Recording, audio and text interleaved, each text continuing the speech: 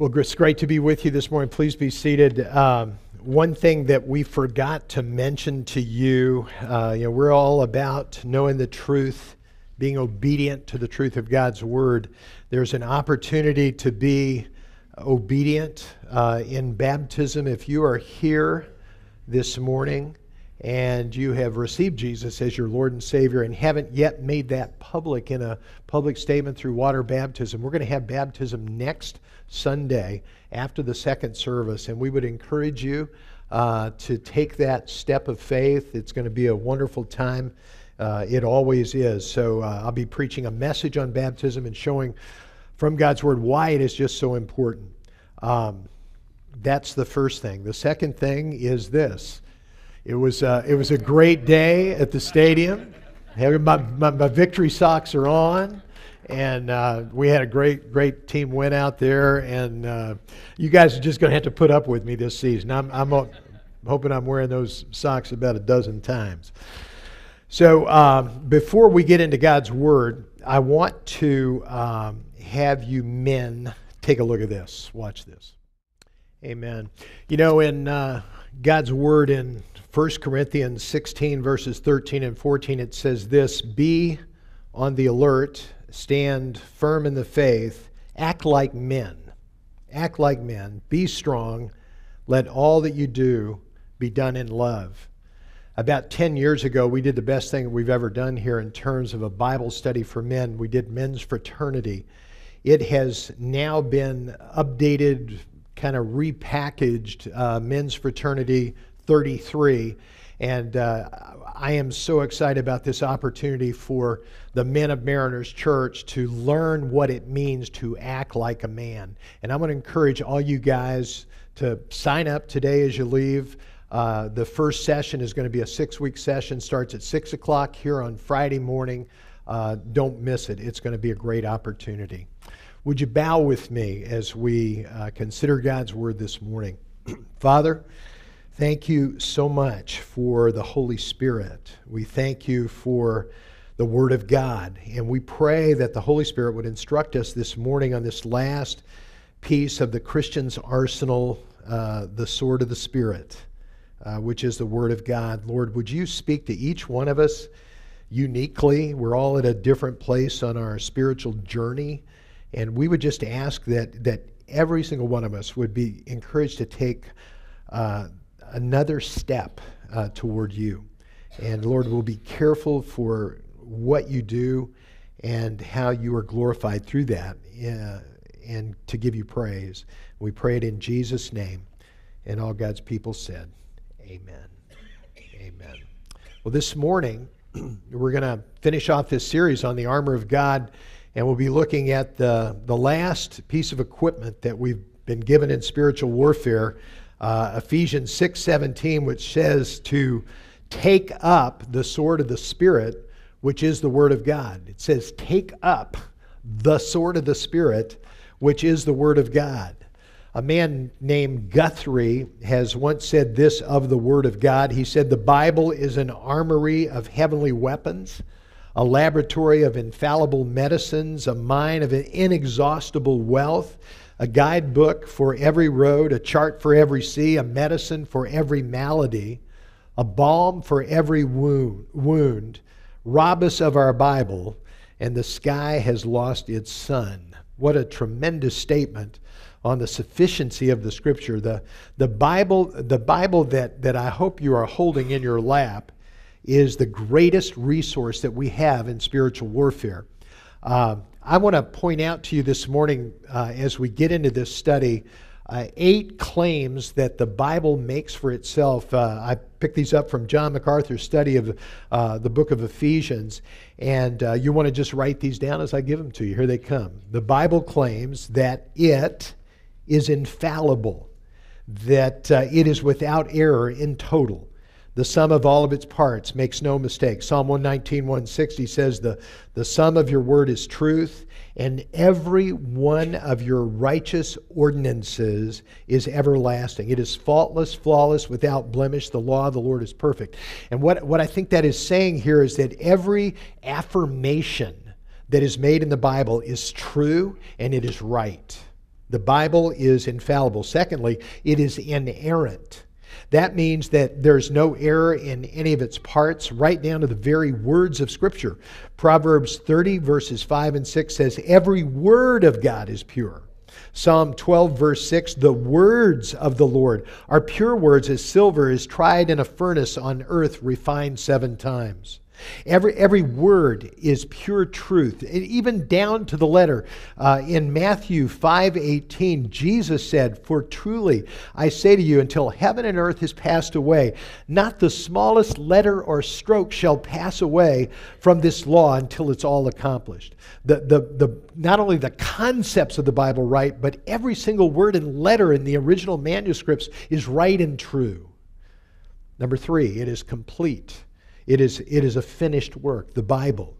You can't add to it. You can't take away from it. In Revelation 22, verses 18 and 19, John writes, I testify to everyone who hears the words of the prophecy of this book. If anyone adds to them, God shall add to him the plagues which are written in this book. And if anyone takes away from the words of this book or this prophecy, God shall take away his part from the tree of life. What this is saying is the Bible's finished, folks. It's done. Genesis to Revelation. After John finished writing Revelation, the book was closed. And so this is what this means. Whatever the Quran is saying, whatever the Book of Mormon is saying, whatever some other book claiming to be from God is saying, it is not from God. The Bible alone is from God, and it is a finished work. Number 4, it is authoritative. That means when God speaks out of this book, everybody ought to listen. Everybody better listen. In Isaiah 1, verse 2, the scripture says, listen, O heavens, and hear, O earth, for the Lord speaks. And those who refuse to listen to the Lord speaking do so to their own detriment. Look at this verse, Proverbs 13:13. The one who despises the word will be in debt to it, but the one who fears the commandment will be blessed. It was about 25 years ago that a woman who was a member of a previous congregation that I pastored was living in sin, committing adultery with the man. They were living together.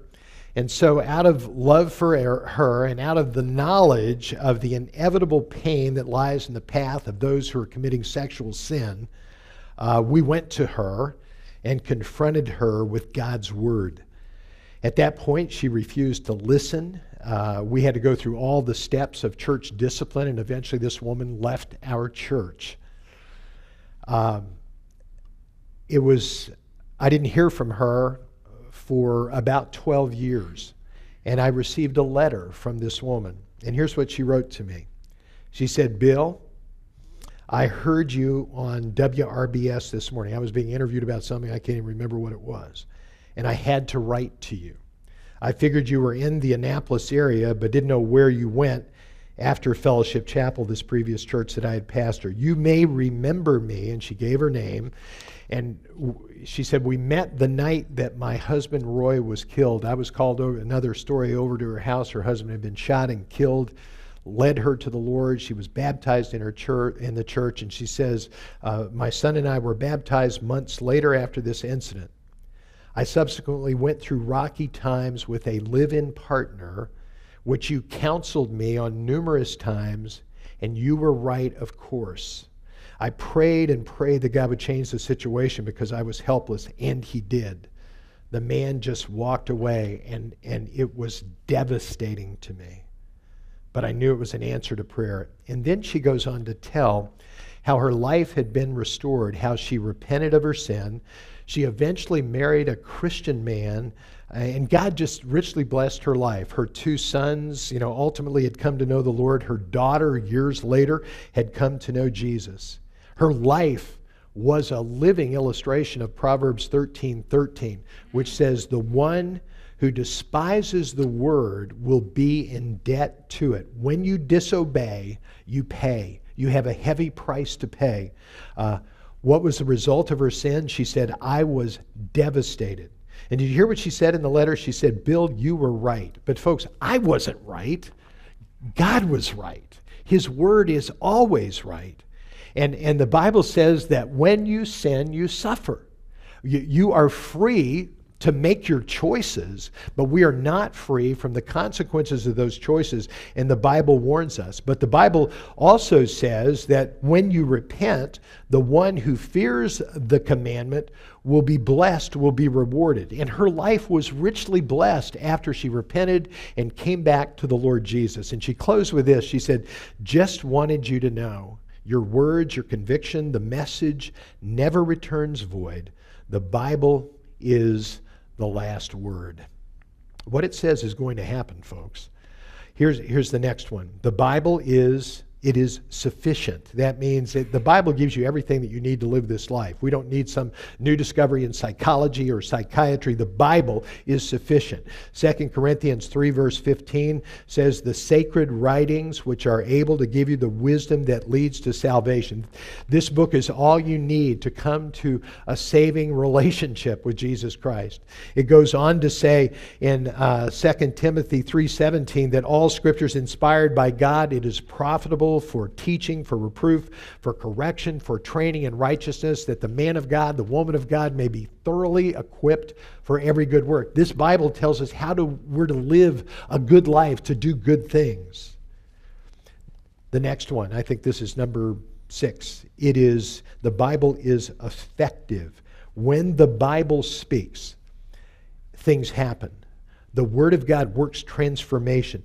The Word of God is being spoken here this morning, folks. God is speaking through His Word this morning. And Isaiah 55:11 says, "So shall my word be, which goes forth from my mouth," God's mouth. "It shall not return to me empty, without accomplishing what I desire, and without succeeding in the matter for which it is sent." God's going to do something through His Word this morning.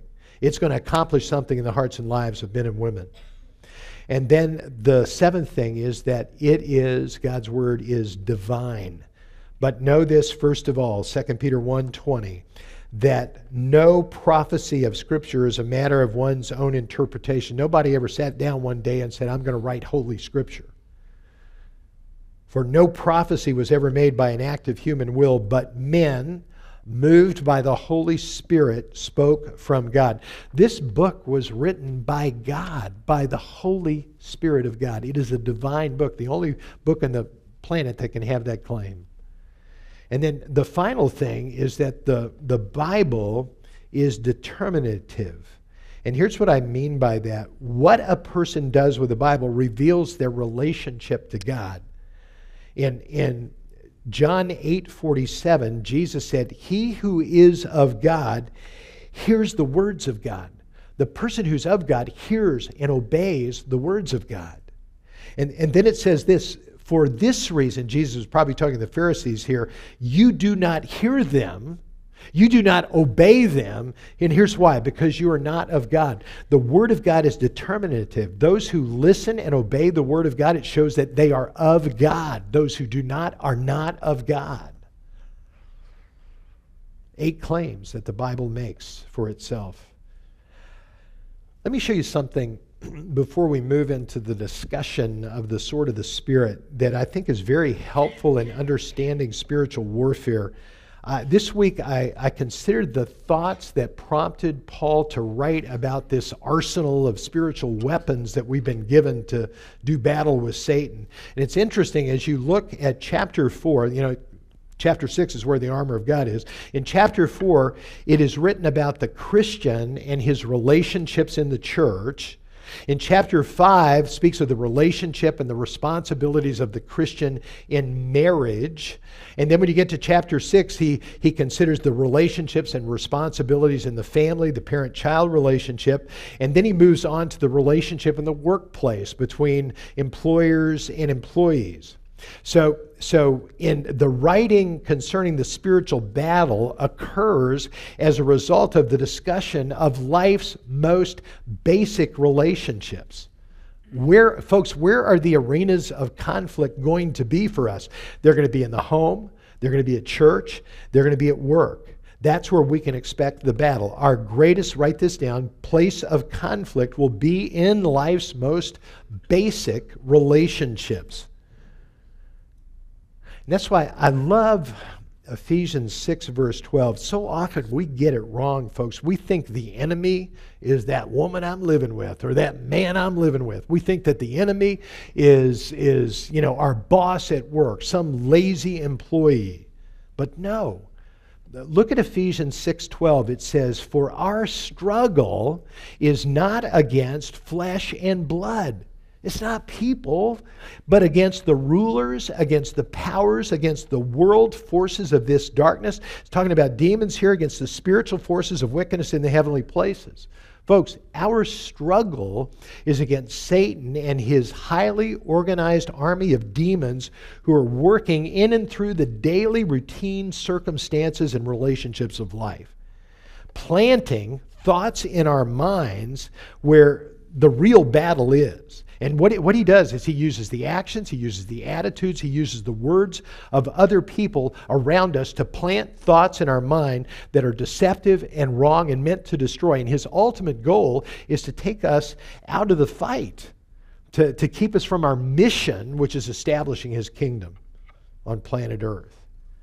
However, for the purpose of this warfare, we have been adequately sufficiently equipped with the full armor of God, a spiritual suit of armor, all 6 pieces, that is absolutely devastating to the devil and his demons if any run-of-the-mill child of God will just put it on. Ephesians 6:10 says, "Finally be strong in the Lord and in the strength of his might. Put on the full armor of God." And folks, you better do it every day. Put on the full armor of God so that you'll be able to stand firm against the schemes of the devil. You'll be able to if you put it on. That's what he's saying. And I think as we look today at this last piece, the sword of the Spirit, which is the Word of God, of all the equipment needed for victory, in the midst and the heat of the battle, in the middle of the fray, the sword is the most important. There were 2 different kinds of swords that Roman soldiers used, 2 main models. The first was a broadsword. It was, the Greek word is rhomphia. It was a large sword that was grabbed by as a 2-fisted sword, and in battle they would swing this thing and they would aim for the head. That's why you have to wear the helmet of salvation. It was just a broad, big, sweeping sword, rhomphia. And then that's not the Greek word that's used in verse 17. There's another word called machaira, which speaks of a different kind of sword. And this was the normal sword that was carried by every soldier. It could be anything from a 6-inch dagger to an 18-inch sword put into a sheath, a scabbard by the side of the soldier, and it was used in hand-to-hand combat, close-in fighting. The machaira was a model sword that was designed to be precise in its attack. It was for close hand-to-hand combat, designed to deal with the pointed attacks of the devil. The devil usually does not attack with some general thing. It is with a specific thought or a specific deception, and we need to be able to answer that with a specific thrust of the sword. Now, let me show you 4 aspects of this sword of the Spirit. First, its maker. Who is the maker of the sword? Ephesians 6:17, and take up the sword of the Spirit. That expression, sword of the Spirit, in the Greek is a genitive of origin. I hope you're impressed with that. But it simply means where the sword has come from. The sword comes from, it's of the Spirit. It comes from the Spirit of God. The Holy Spirit is the one who forges the metal. He's the constructor of this sword. John MacArthur indicates that when anyone becomes a Christian, he receives the sword of the Spirit. There's a sense in which when the Holy Spirit takes up residence in your life, he becomes the sword of the Spirit because he is the one who teaches us what the Word of God means. You see, an unbeliever can have a Bible, but an unbeliever cannot understand the Bible. I mean, there are brilliant men who do not understand the Bible. And we know this because 1 Corinthians 2:14 says, the natural man cannot understand the things of the Spirit of God because they're spiritually appraised, they are spiritually discerned, and they're foolishness to the one who doesn't have the Holy Spirit. It is the Spirit of God living in the life of the believer that makes the Word of God available to us. Look at John 14:26. Jesus said this, but the Helper, the Holy Spirit, whom the Father will send in my name, he's going to teach you all things and bring to your remembrance all that I've said to you. In 1 John 2:27, it says, and as for you, believers, the anointing, speaking of the Holy Spirit, which you receive from him abides in you, and you have no need for anyone to teach you.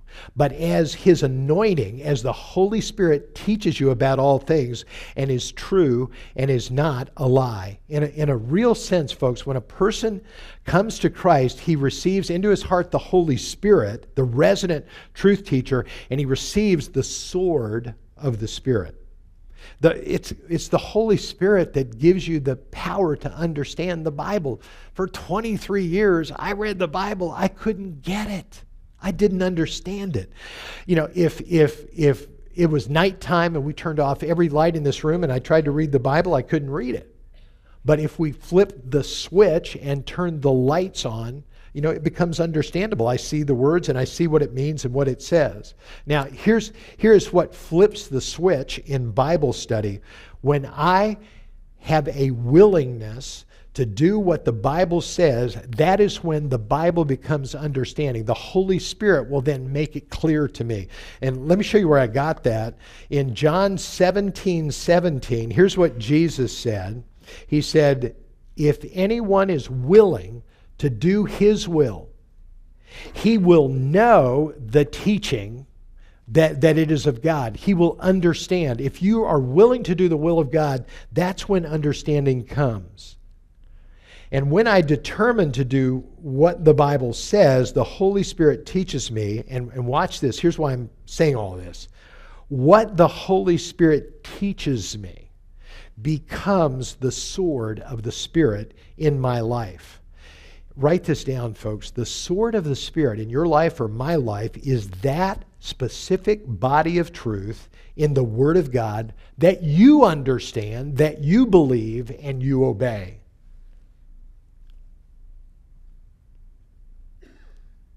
Let me talk about its material, the material of this sword. What material does God use to construct the sword in our lives? Take up the sword of the Spirit, verse 17, which is the Word of God. To grasp the significance of this text, we have to understand this term, Word of God. Circle that, the word there. It is not the Greek word logos, which is a term referring to a broad and general word. The expression used here is the Greek word rhema, which refers to a specific statement, a specific utterance. We're looking at the difference, folks, up here, the difference between a book, logos, and a sentence, rhema. The sword of the Spirit refers to the specific statements of God. And here's the point. We need to know the specific statements of God in order to deal with the temptations and the attacks of Satan. That is why this sword is the Machaira. It is specific, it is pointed, it is small, it is for hand-to-hand combat. We need to go beyond our understanding of the broad truths of Scripture. We know God's plan is thy kingdom come. Thy will be done on earth as it is in heaven. But how does that translate into my family? What is God's will in terms of my relationship with my wife and her relationship to me?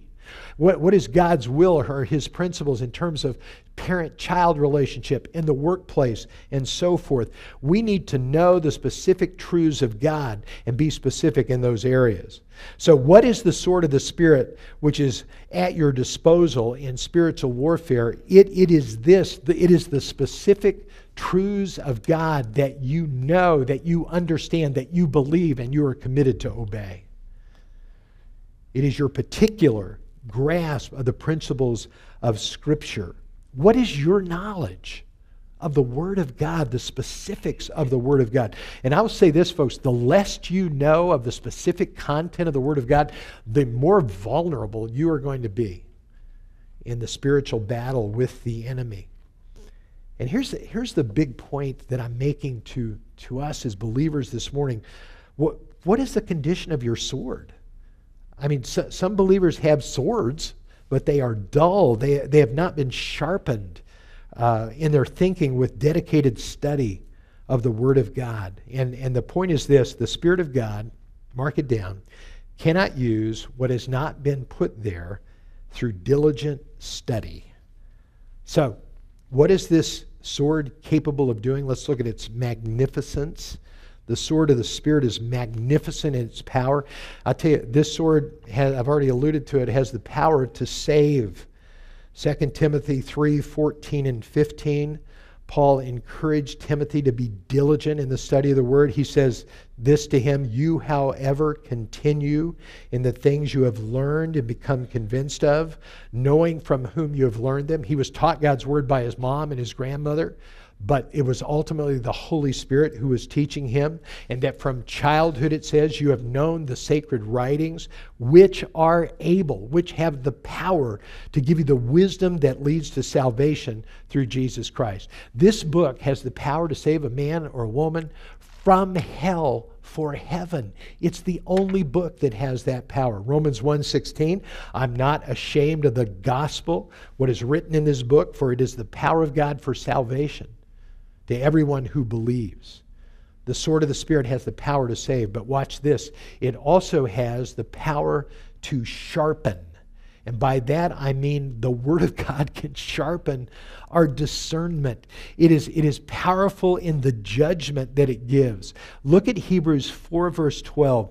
It says, "For the Word of God is living and active and sharper than any two-edged sword, piercing as far as the division of soul and spirit, of both joints and marrow, and this book is able to judge the thoughts and intents of our heart." This is speaking of the discernment of judgment. It is the power of the Word of God that can slice a man open, reveal what the true motives of his heart are.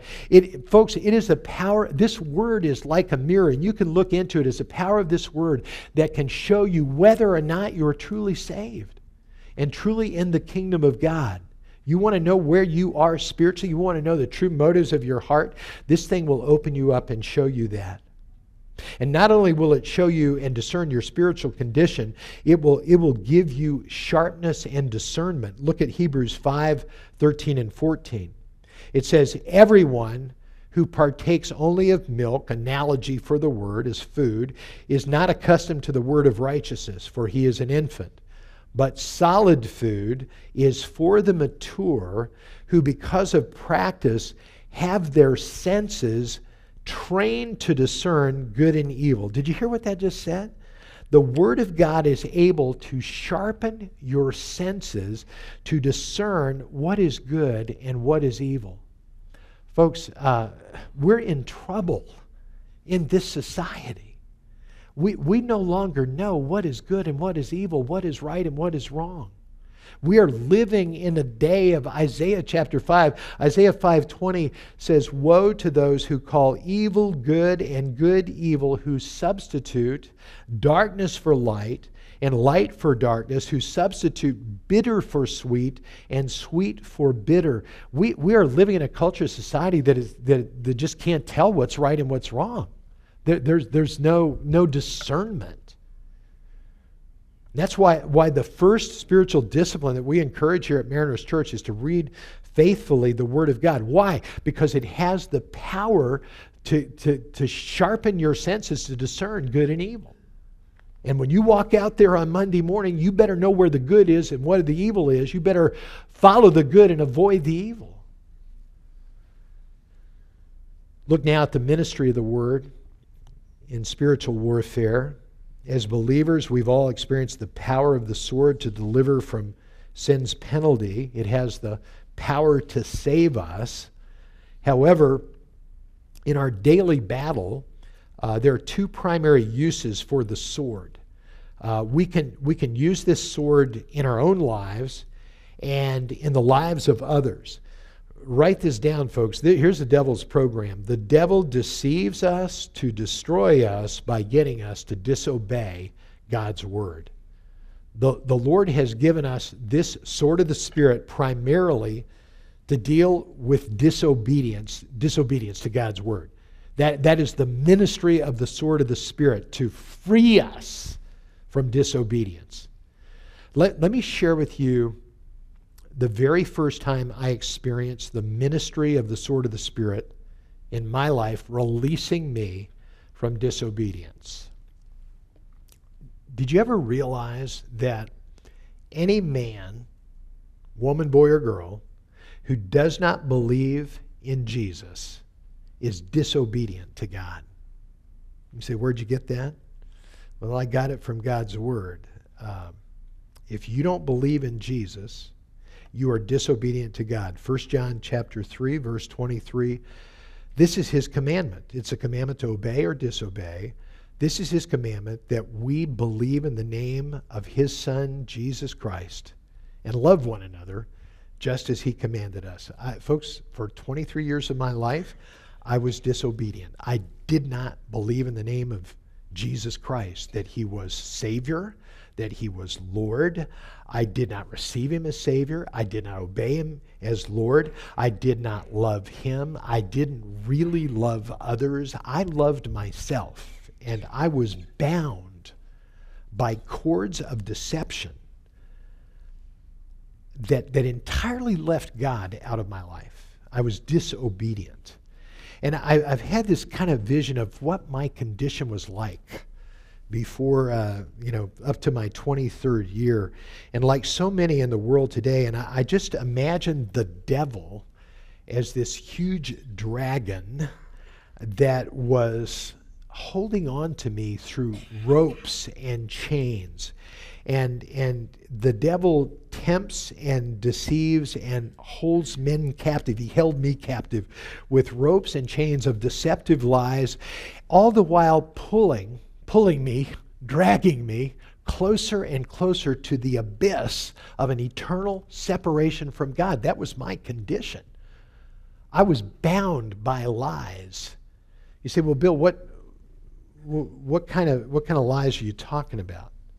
That he binds people with. I can only tell you what was going on in my life.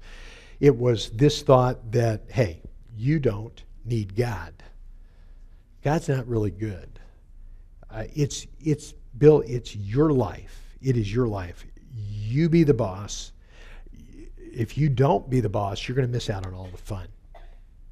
That's what I believed.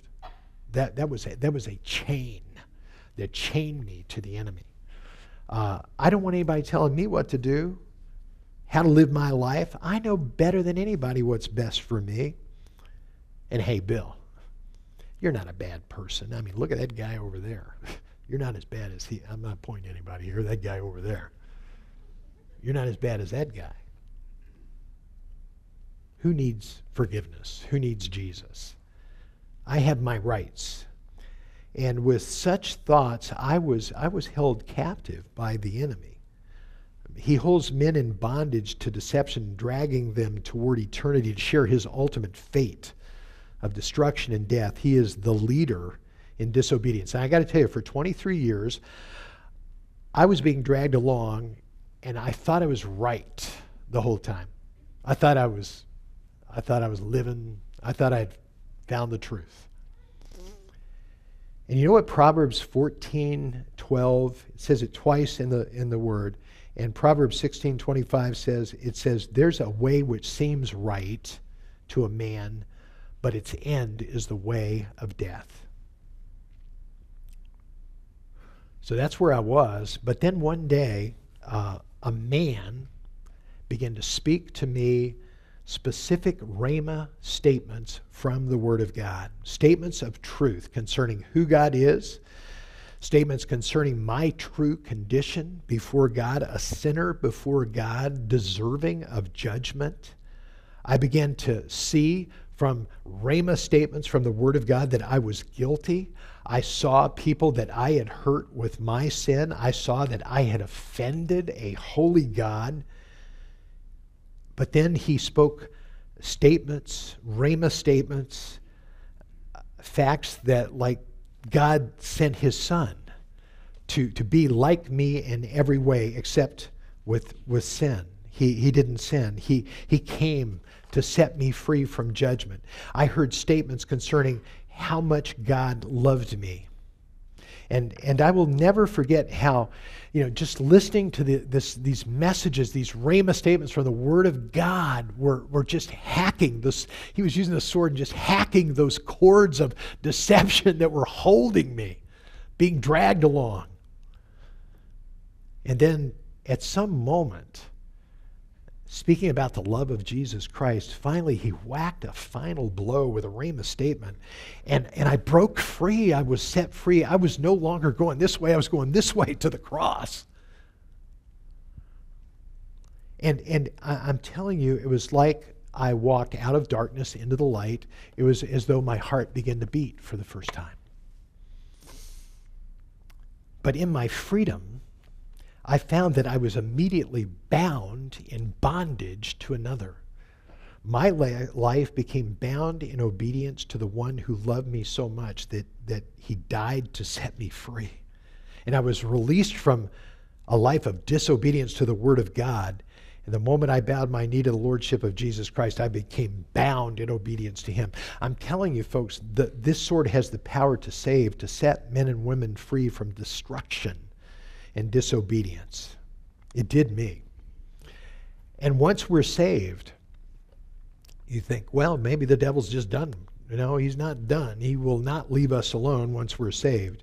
He can never cause us to be lost again, but he doesn't want us to be effective as that man was in my life who was speaking the Word of God to me, setting me free from disobedience. Satan does not want us to give glory to God by being transformed and becoming like Jesus and being used by God to bring others to Jesus Christ. Though I'm free from his doom and judgment, Satan's going to continue to drag us, deceive us into disobedience. And this is the battle that we Christians face every day, the deceptive power of sin. And in this battle, I need a sharp sword. And if your sword is dull, or if your sword is in its sheath, you'll be no match as a Christian for the deceptions of the enemy. You will lack the discernment. And there's only one means of release in the daily battle. It's through a sharp sword. You must know what the Bible says. Listen to this. Listen to Jesus. Listen to what it says about Jesus. In Hebrews 4:15, it says, Jesus was tempted in all things like we are, yet without sin. That's saying that Jesus never disobeyed. Under the full onslaught of all of Satan's temptations, his entire bag of tricks, Jesus faced the most intense temptation in the wilderness when the devil pulled out everything. And what did Jesus do? How did he fight the enemy? The answer is he went to his sword. He went to his sharp sword. In Matthew 4:11 through 12, Satan tempted Jesus with three distinct temptations: power, pleasure, pride. They were all temptations to disobedience. And in each case, Jesus pulled out his sword. And write this down. Jesus' answer to the devil's temptation is this: it is written. And he came out with a specific statement in the Word of God that showed the folly and the destruction of Satan's temptation. Listen, the key to Jesus' victory over temptation was a sharp sword. Jesus knew the Word of God. You say, well, Bill, come on. Of course he did. He was God. Listen, you got to understand this about Jesus. When he humbled himself to become a man, he lived and walked and talked in this man as an earth. He submitted himself to the human laws of maturity. Luke tells us that he grew in wisdom and in stature and in favor with God and man. Jesus had to learn the specific rhema statements of God as a man.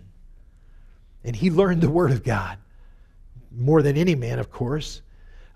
His sword was sharper than any man's sword. He craved to know the Father's will. That's why when he was a 12-year-old boy, he said, didn't you know that I had to be about my Father's business? What was he doing in that?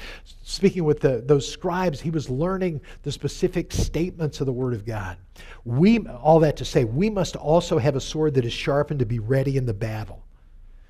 And I think the key for us having a sharp sword, look at Ephesians 6, 17 and 18. We see this in Jesus' life.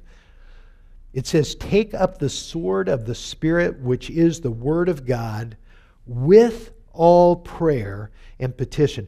Pray at all times in the Spirit. Let me tell you the key to having your sword sharpened in your life. It is through daily, prayerful study of the Word of God. It is praying, God, I can't understand this book without you. God, I need you to open my eyes to see and to understand the principles of this life. Lord, and then I can't follow them apart from the power of your Holy Spirit. I need your Spirit to understand these things and to obey these things. It is through prayerful study of the Word of God that the sword gets sharp. And we need it.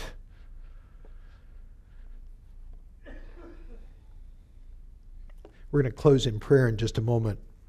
And I'm just thinking of, how can we apply this message, each one of us, to our hearts this morning? And in fact, I'm going to ask you right now, would you just please, everyone, bow in prayer, heads bowed, eyes closed? Perhaps as we've considered the sword's ministry to provide release from disobedience, there's been maybe some disobedience in your life that has been brought to light. Maybe through some rhema statement, you become aware of some deception, some disobedience in your life. Maybe you've heard the slashes of the sword of the Spirit hacking away at the cords that have tied your heart to sin. And maybe today is your day to break free. Maybe you've been excusing sin in your life through deceptive rationalization. Maybe somebody here is struggling with the sin of bitterness, unforgiveness of someone who's hurt you in the past. Maybe the sin of envy, greed, materialism, loving money more than God. Maybe it's the sin of drunkenness or some addiction. Perhaps the sin of disobedience to parents. Maybe it's lying or deceit. Perhaps immorality, sex outside of marriage, the sin of pornography. Listen, let today be the day that the Spirit sets you free through repentance by changing your mind and your heart toward the sin today. Anyone who despises the Word, who doesn't obey the Word, will be in debt to it, will pay a price. Let this be the day that you break free. Obey the command. Receive the reward. And perhaps today is the day that maybe someone in here breaks free from the ultimate sin, the only sin that will send a man to hell, and that is the refusal to bow and believe in Jesus Christ, receive Him as Lord and Savior. It is this deception that you don't need a Savior, that you are good enough. You are not. It is this deception that life is all about you. Life is under your control. You are not in control. You don't need anybody to tell you what to do with your life. It's your life. That is the ultimate deception. It is not your life. God gave it to you to live for His glory. And maybe today you're seeing it. The Spirit of God is hacking with the sword, the cords of deception, maybe the final cord. And maybe today you're ready to say, Lord Jesus, I repent. I need you. I need what you did on the cross for me. Forgive my sins. Cleanse me. Take my life. Oh, Father, thank you for the power of this incredible sword of the Word of God, the power to save and to sharpen, the power of deliverance and discernment. And I want to pray for the person here who's never obeyed you through repentance and faith in Jesus, received you as Savior and Lord, that you would release them, Father, and set them free unto eternal life. And Lord, that they might even be willing to make the public declaration through baptism, water baptism, that you have set them free. Lord, I pray for the person here, the believer who's struggling with one of those sin areas. Lord, please set them free today. And Lord, I pray for all of us that we would recommit to sharpen our swords so that we can overcome the enemy as he tries to destroy our marriages, our families, our jobs. Lord, would you just make us sharp for your glory? We pray in Jesus' name.